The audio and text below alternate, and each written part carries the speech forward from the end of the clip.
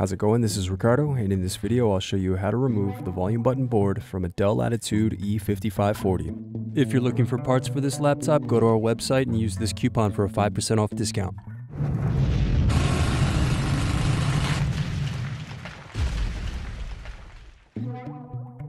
First, slide tabs outward to release and remove battery.